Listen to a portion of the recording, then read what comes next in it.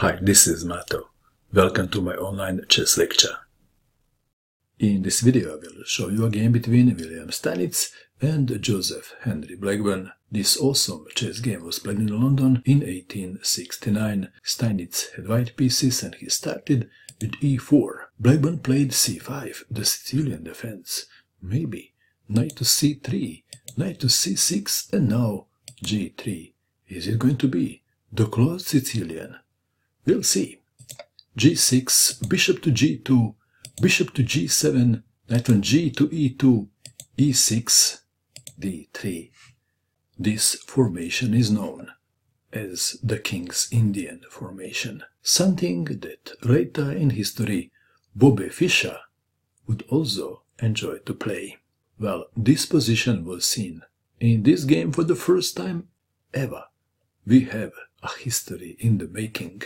Knight on g to e7, bishop to e3, this is still the most played move. Knight to d4, again the most played move in the database even in the 21st century. These two guys were so much ahead of their time. White to move, castling kingside and queen to d2 are the two most played moves. Steinitz played queen to d2. Black to move, castling d6, queen to a5, knight from e to c6, and rook to b8 are the most played moves. Blackburne was known for his aggressive play, and he played f5. He was first ever to play this move. White to move, h4, intending h5, queen to a5, h5. Of course, Blackburne now lost interest in the castling kingside. Knight from e to c6, h takes on g6, h takes on g6, rook takes rook check, bishop takes on h8, white to move. Bishop takes on d4 was played, c takes on d4. If knight takes on d4, then knight takes on d4, c takes on d4, knight to e2, queen takes on d2 check, king takes on d2, king to f7, rook to h1. This position slightly favors white. White also has a better pawn structure. Back to our game. C takes on d4. This looks very unpleasant because it's sending the knight back. Knight to b1. Black to move. Knight to b4. If queen takes on d2, knight takes on d2, and Blackburne didn't find this position exciting, so he decided to keep the queens on the board. Knight to b4, knight to a3, it's taken back. How about a3, kicking the knight back? What would you do in this position if you had black pieces?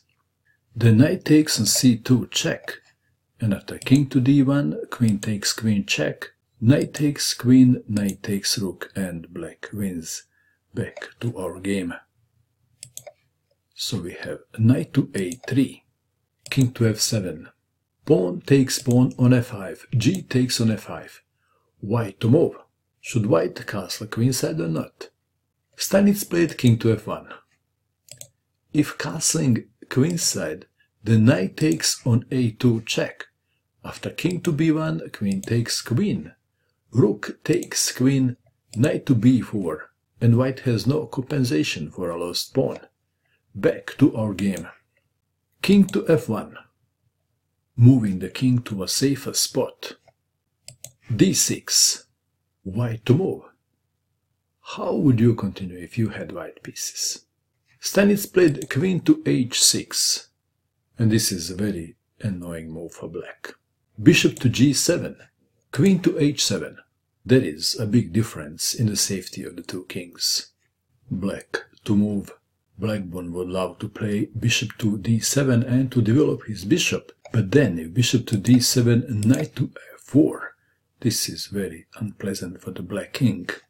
So instead of bishop to d7, Blackburne played e5, controlling f4 square. Knight to c4, attacking the queen. Queen to c7.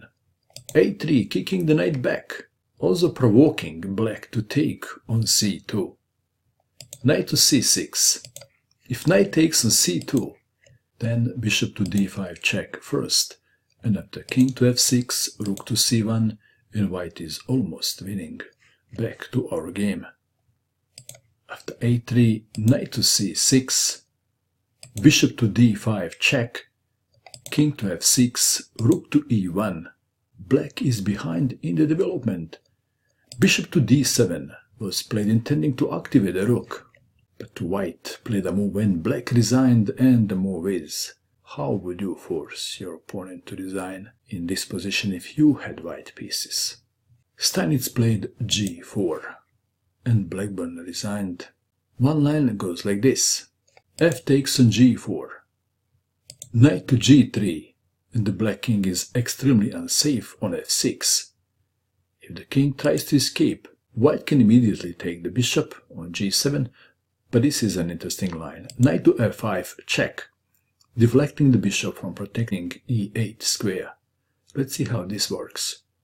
Bishop takes on f5, queen takes on g7 check, king to d8, queen to f8 check, there is no bishop to e8 now, king to d7, queen takes on f5 check, king to e7, queen to h7 check, king to d8, queen to h8 check, extraying the rook on a8. And I guess we can stop here. What a brilliant King's Indian attack by Wilhelm Steinitz. What do you think of this game? And that is all. I hope that you enjoyed watching this video. I wish you good luck with your chess, and bye for now.